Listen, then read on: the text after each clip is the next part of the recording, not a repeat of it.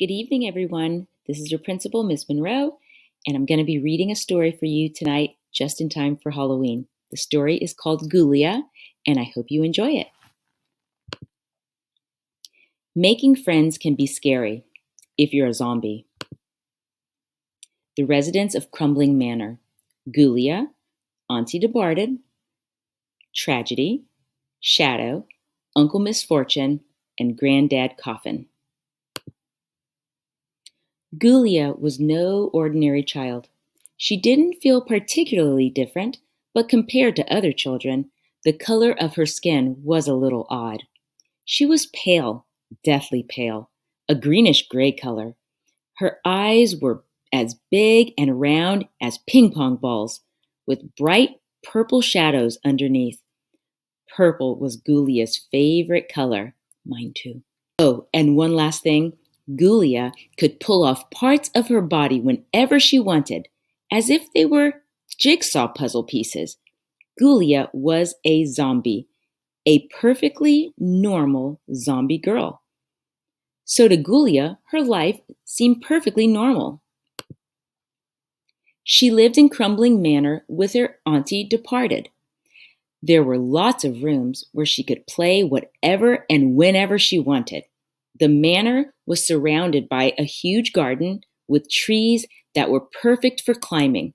However, Ghoulia always made sure not to be spotted by anyone. You can see the nearby village, the creaky steps, Auntie Departed's parlor, the attic full of cobwebs, the haunted West Wing. Ghoulia's best friend was an albino greyhound named Tragedy, who played with her all day. Nobody was quite sure whether he was dead or alive. At night, he slept at the foot of Ghoulia's bed. Ghoulia loved her dog and her house and her family, but there was a big but. The thing that Ghoulia wanted more than anything else in the world was to make friends with other children in the village. But this was absolutely not allowed. Whenever the children played near Crumbling Manor, Ghoulia spied on them. Sometimes they were curious enough to peer through the manor's gates, but no one had ever been brave enough to enter the grounds. I wonder why, thought Ghoulia. Auntie Departed had made Ghoulia promise to never let herself be seen by anyone from the village, especially not by the children. Auntie worried constantly that they would be discovered and chased out of their home. Then where would they go? What would become of them? One morning, Ghoulia had a brilliant idea. I will disguise myself as a normal living child. She let herself in to Auntie Departed's bedroom. She borrowed Auntie's makeup, brushes, and hairpins. Then she dug out some brighter clothes from the old, dusty wardrobe. Finally, Ghoulia waltzed down the staircase to show off her new look and ask, "Now can I go and play with the other children?" Auntie Departed screamed and fainted. When she came to, she was furious with her niece. She explained that Ghoulia looked nothing like a normal child. Once again, Auntie Departed forbade Ghoulia from setting foot outside the manor. Ghoulia followed Auntie's rules, and she didn't venture beyond the manor's walls. But one day, while she was spying, she heard the children talking about a night when they would all dress up as monsters and walk from house to house asking for a trick or a treat. It was called Halloween. Ghoulia had a brilliant idea. She would sneak out of Crumbling Manor on Halloween night dressed up as a monster. Then she could join in the celebration with the other children. Really brilliant idea. Do lots of research before the party. Choose the perfect costume. Consult Tragedy. He's very trendy. Not Not a witch. Maybe I should stick with being a zombie. Create a distraction so that Auntie Departed doesn't notice anything. Eureka! I'll unstitch Shadow. That way, she'll be busy putting him back together. Find a suitable basket for the treats. Get ready and go. In the village, preparations for Halloween were underway well before the big day. Pumpkins of all different shapes and sizes appeared here and there, carved with silly or spooky faces. The children added finishing touches to their scary costumes and chose the biggest possible baskets for collecting treats. Meanwhile, back at Crumbling Manor, Gulia was extremely excited. All day, every day, she talked to Tragedy about Halloween. She yammered on so much that Tragedy couldn't even take the shortest nap. Days passed, and Halloween finally arrived. Gulia spent all day getting ready. Tragedy did her hair and checked that the shadows under her eyes were really, really purple. The only thing that Gulia still needed was a basket for the treats. What could she use?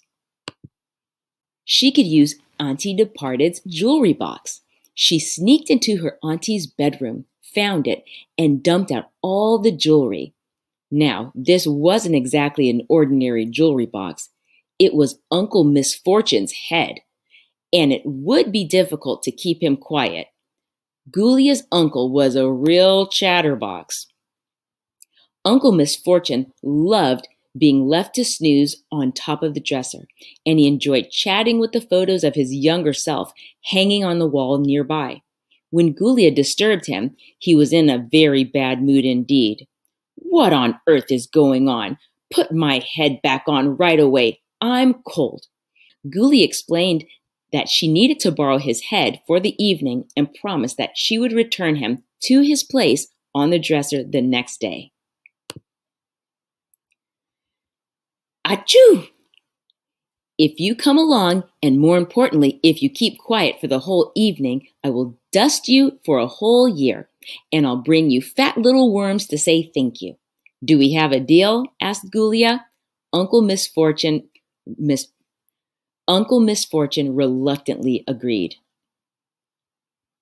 Finally, Gulia was ready. She sped down the stairs looking for Auntie Departed and found her sitting in the parlor, trying to stitch up Shadow.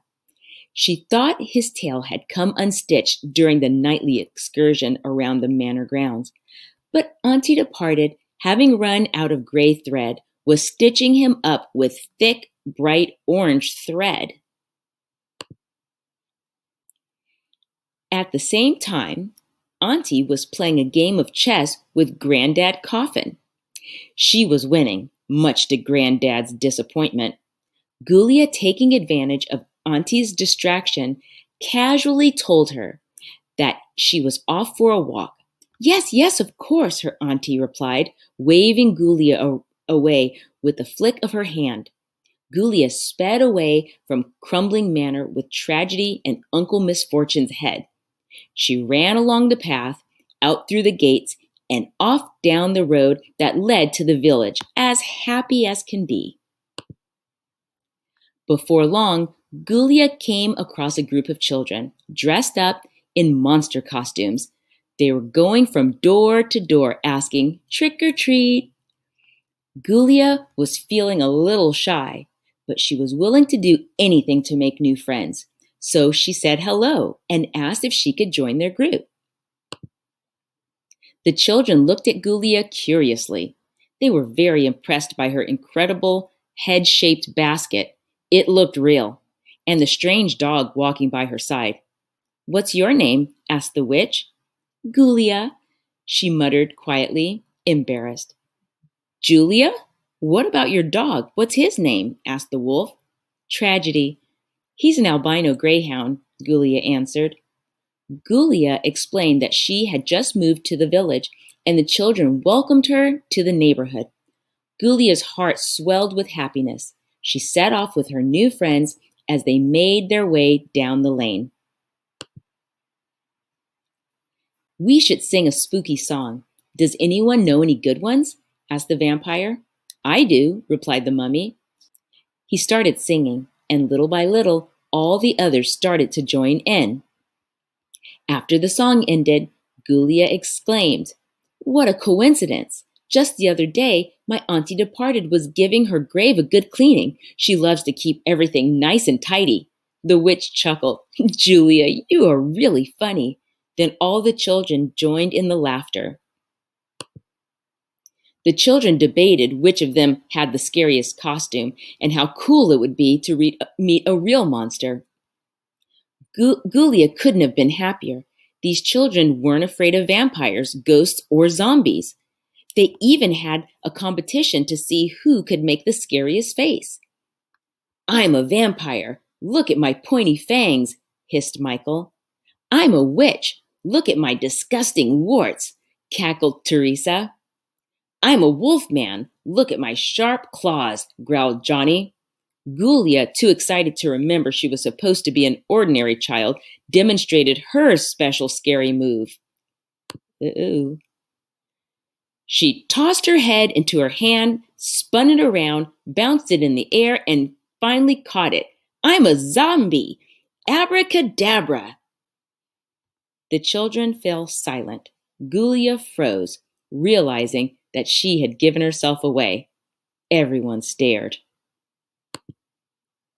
And stared. And stared. Then Johnny, the youngest child of the group, broke the silence by yelling, This is the most incredible thing in the entire universe. You're a real zombie, he shrieked. Yes. And I meant to say, my name is Gulia, not Julia, she giggled. Hooray for our friend Gulia, they all shouted, giving her a big hug.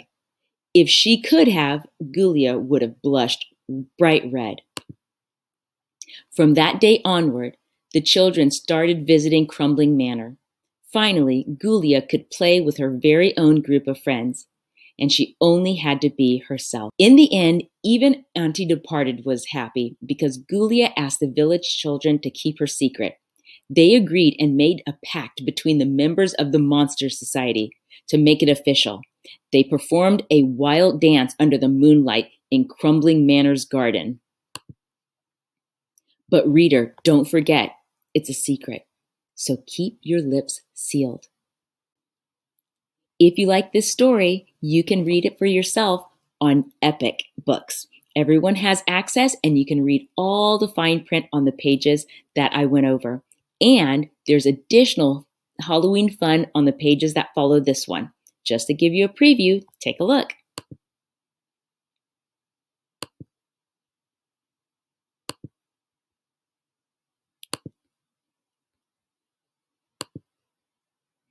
I hope you enjoyed the story, everyone. Have a great Halloween, be safe, and I'll see you next week. Bye-bye.